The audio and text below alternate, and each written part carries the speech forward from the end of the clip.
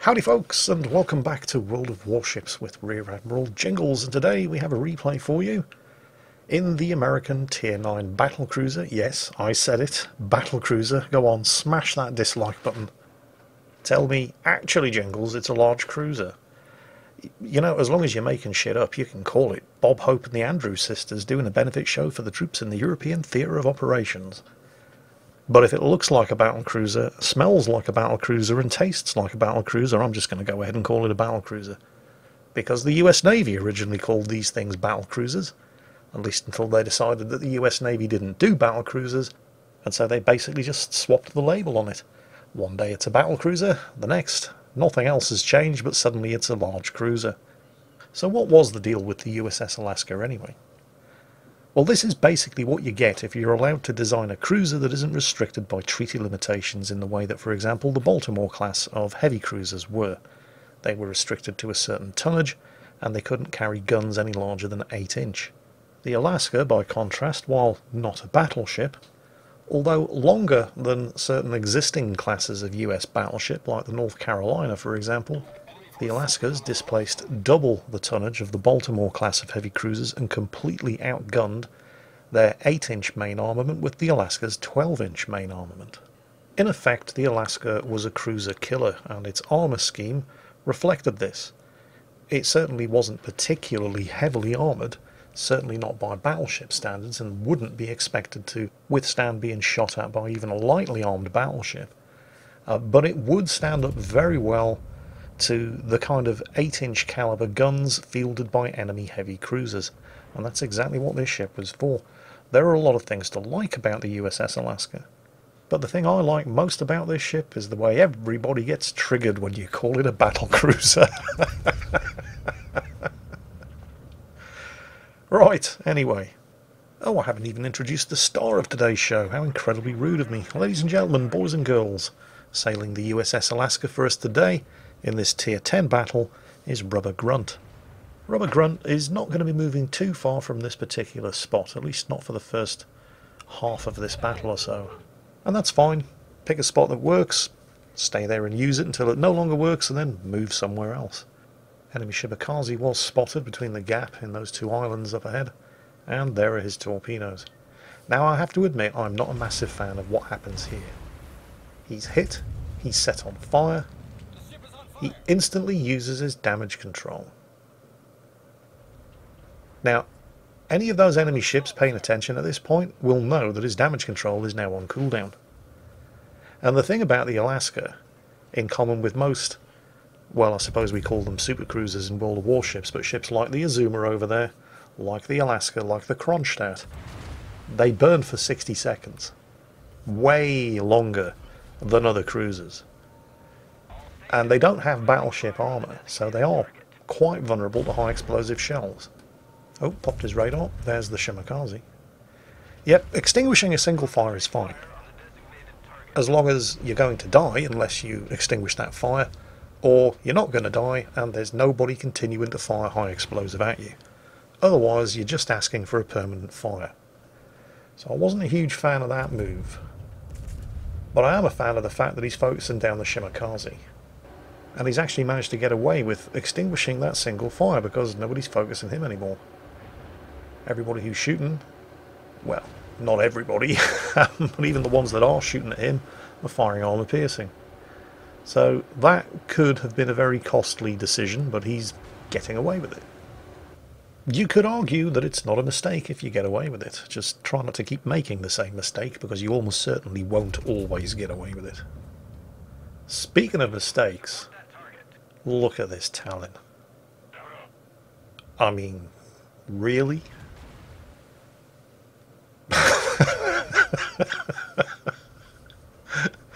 This guy seems to think he's in a Scharnhorst or a Gneisenau.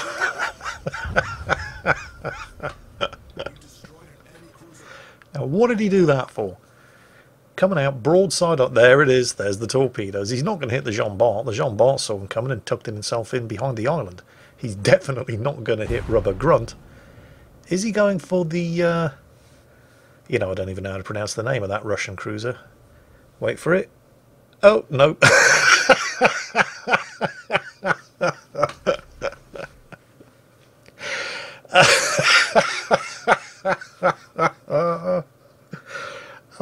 Why do people keep doing that? I mean, you know, I'm glad that they do. Please don't stop, because otherwise I'd have nothing to laugh at.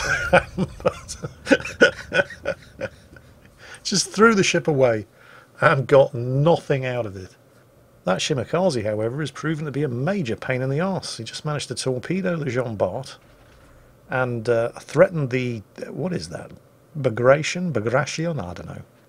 We'll call it the P-Bag. He threatened him with the torpedoes as well, although he looks like he managed to avoid them. And he's actually using his guns as well from within the safety of the smoke screen. That's one pro MLG Shimakaze player right there, who has only really made one mistake. He severely underestimated how long it had been since Rubber Grunt last used his radar. So there's kill number 2, although we did manage to get some torpedoes away. But yeah, they haven't hit anything. 2 down, plenty more to go. The team have managed to grab 2 of the cap points. The enemy team only have 1, although the team have just lost 2 ships in rapid succession. And they're contesting a 3rd cap point. So, well, even though ships keep getting sunk left, right and centre, both teams have now lost 3 ships, the points are relatively stable. But the advantage is definitely with Rubber Grunt's team, not just because they have 1 extra capture point, but they've also managed to sink another enemy ship, and more importantly, they've managed to sink both of the enemy team's destroyers, and without any aircraft carriers in play, those destroyers were the eyes and ears of the team. Right now, Rubber Grunt is just repositioning, and he's not really doing anything crucial, although the team have just lost a ship. But what's important is happening, even though we can't quite see it, over in the direction of Capture Point Delta, which is being held onto by a Kitakaze, with an enemy Jean Bart pushing into the cap. Slightly closer to home, however, the Tirpitz up ahead, well, you kind of have to admire his courage, is pushing, alone, into Capture Point Alpha, but he's sailing right into the middle of a crossfire. The Dmitry Donskoy over to the left, the North Carolina right ahead of him, to the right of him, the Republic and the Azuma, and he's probably also in shooting range of the enemy Frederick the Great, just to the south of Capture Point Delta. Oh wait, it's a Tirpitz, isn't it? He has torpedoes. That's it. Drive me closer to the North Carolina. I want to hit him with my torpedoes. You know it's such a bad idea to give battleship players torpedoes. They just don't seem to be able to help themselves. Oh well, it's kill number 3 at least. He doesn't have to worry about the North Carolina anymore, but there's still way too many enemy ships over there for a tier 8 battleship to handle on his own. And you know, he's not even capping. He's just sailed right into the cap circle from one end, and now he's sailing right out of the other. Oh well, let's see if we can at least help out the Kitakaze. Shots out at the Jean Bart. Too late to save the Kitakaze, of course. He just sat there like an idiot instead of kiting away until the Jean Bart was close enough to throw rocks at him. The Jean Bart, however, has definitely overextended and seems to be stuck there, so hopefully we'll be able to finish him off soon. Entirely predictably, the Tirpitz has died. Oh, hold on. Akazuki has something to say. What was that, Akazuki? What, the Tirpitz was about as much use as tits on a fish? I think that's a bit harsh. Although I suppose you really should evaluate your choices when a 1-year-old cat is telling you that you need to get good. And there goes the Jean Bart. Kill number 4. Is it worth pointing out that thus far, Rubber Grunt has only actually done 24,000 damage, and yet he has 4 kills. Right place, right time, shooting at the right targets. And in all of the excitement, even though both teams have lost 6 ships, Rubber Grunt's team have managed to solidify their hold on 3 of the 4 capture points. Now, this is the point in a game of World of Warships where the team with the majority of the capture points needs to stop taking chances. The Alabama is trying to disengage, but, well, he was on too low health, so we're going to let that one go. But at this point, it's up to the enemy team to start taking the risks, because they're the ones that are going to lose if they don't take any of those caps. And most of the action now seems to be happening down here, where the enemy team are threatening to push, and in fact have already started to flip Capture Point Delta.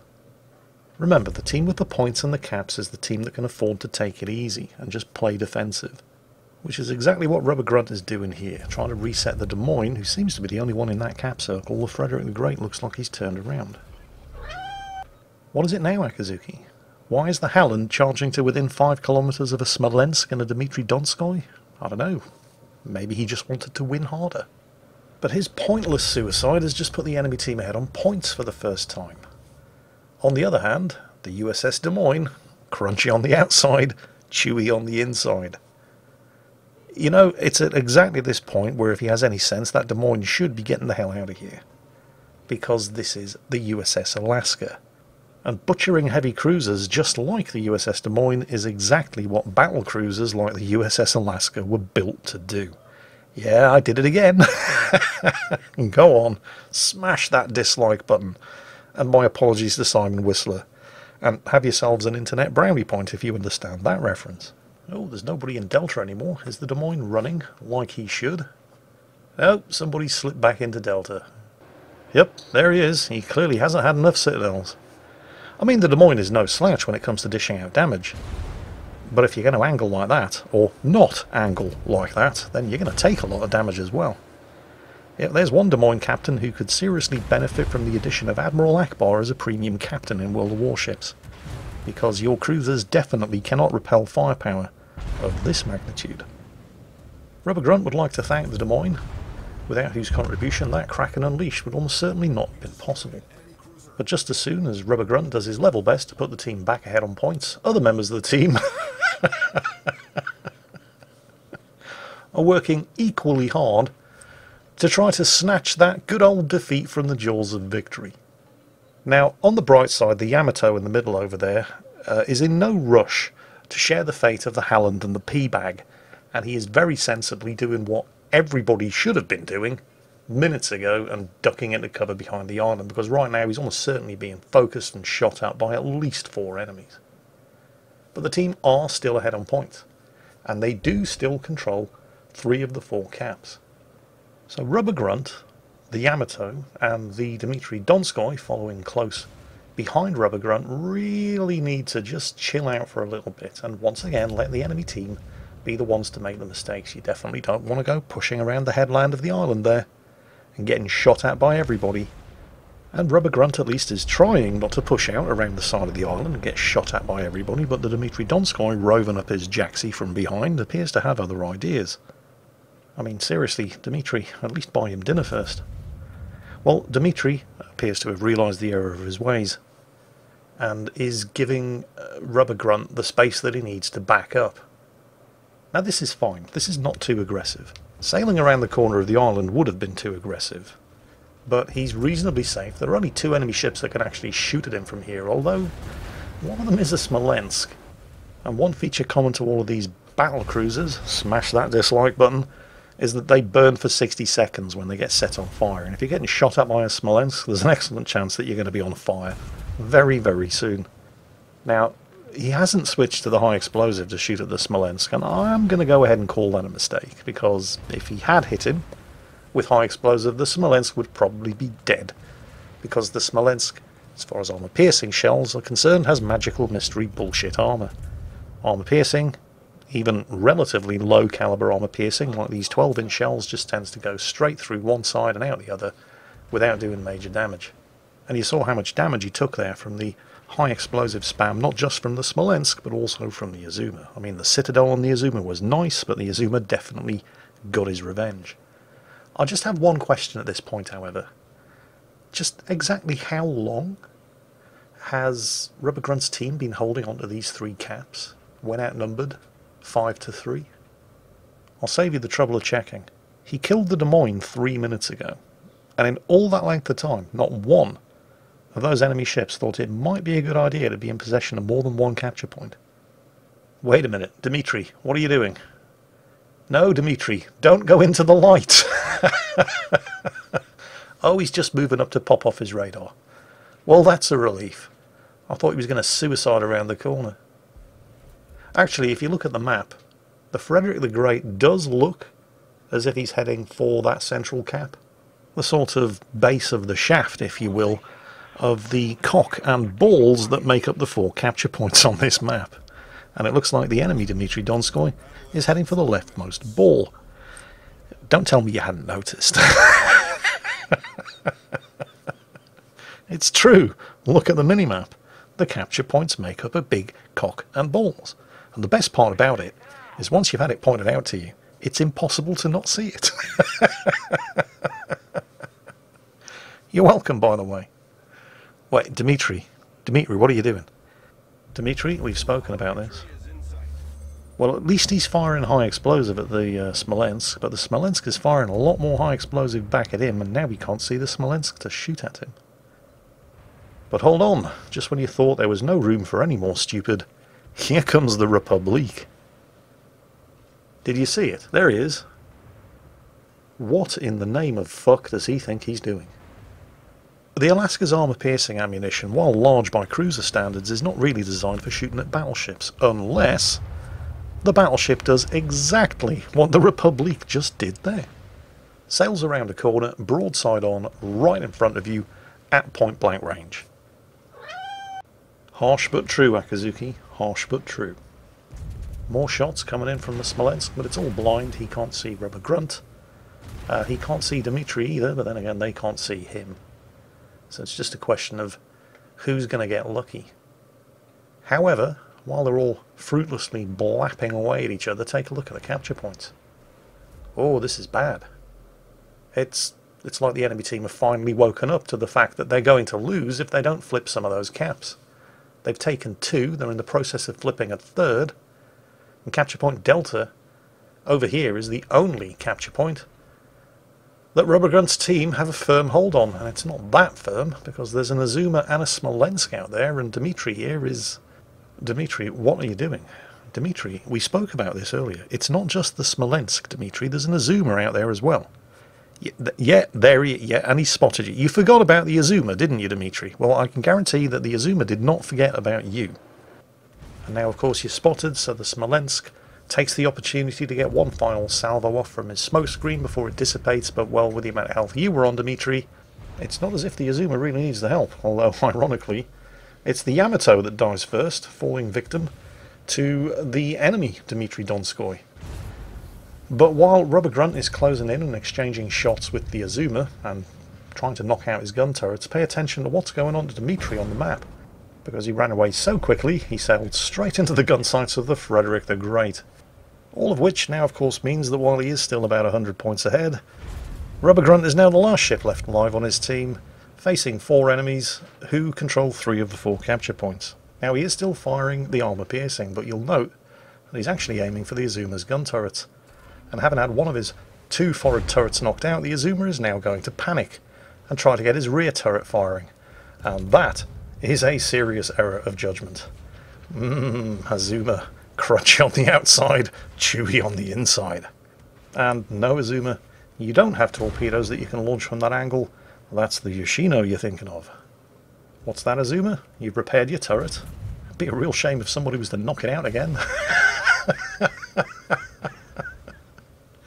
Now you might be thinking, where are the Azuma's teammates when all this is going on? In particular, where did that pesky Smolensk go to? I dare say the Azuma is asking himself that very question as well. Well, the Dmitry Donskoy sailed all the way up to the leftmost pair of balls on the cock and balls, and he's way too far out of the way to do anything to help the Azuma. The Frederick the Great has sailed all the way around the island to the north, so he can't help the Azuma, whose panicking caused him to make a complete pig's ear of that engagement, putting Rubber Grunt even further ahead. But it's only 140 points, and while there is less than a minute left, can the enemy team make up that points difference with 3 of the 4 caps? The only way to make sure is for Rubber Grunt to kill another ship. Hang on a second. Somebody's flipping Delta. Fire up the radar. Oh, look. There's the Smolensk. Oh dear. Well, isn't that a shame? Well, not for Rubber Grunt, obviously, because that's 7 kills, and he's now so far ahead on points that all he has to do to win is stay alive for the next 30 seconds. And at this point, unless the Frederick the Great comes steaming around the side of that island and catches him broadside on in the next 5 seconds, it's difficult to see how Rubber Grunt could lose this. Plot twist! Nah, I'm only messing. He's got it. Oh, hell yes, he's got it. 7 kills, 1 million credits, 11,000 experience, and 6,600 free experience for Rubber Grunt in the American Premium Free XP Tier 9 Battlecruiser. Smash that dislike button. the USS Alaska. If you're still with us, thank you for watching to the end of the video.